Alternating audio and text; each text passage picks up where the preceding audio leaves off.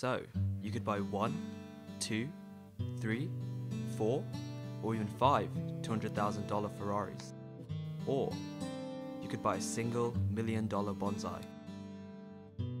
Opened in 2002, the Bonsai Museum was built to showcase the intricacies of these miniature trees to the world.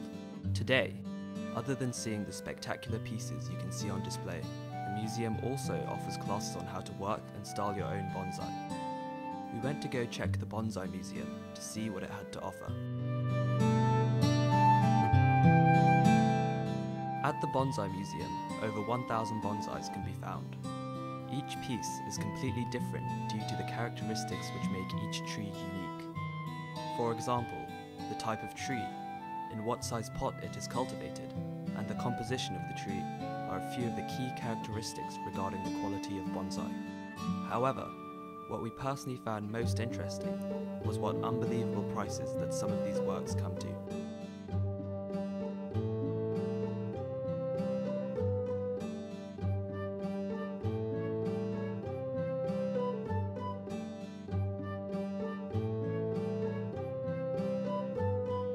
For example, in order to understand what makes an expensive bonsai different from an affordable bonsai, we asked Mr. Zin, who works at the museum.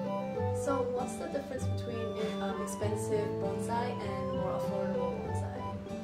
It's a most different thing is not so characteristic.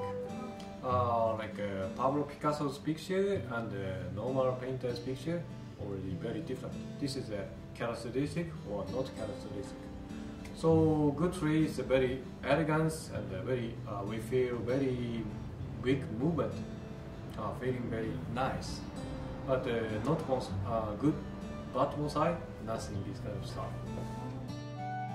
To experience Japanese culture by not only examining the art of bonsai, but also indulging in the making of bonsai was incredibly entertaining.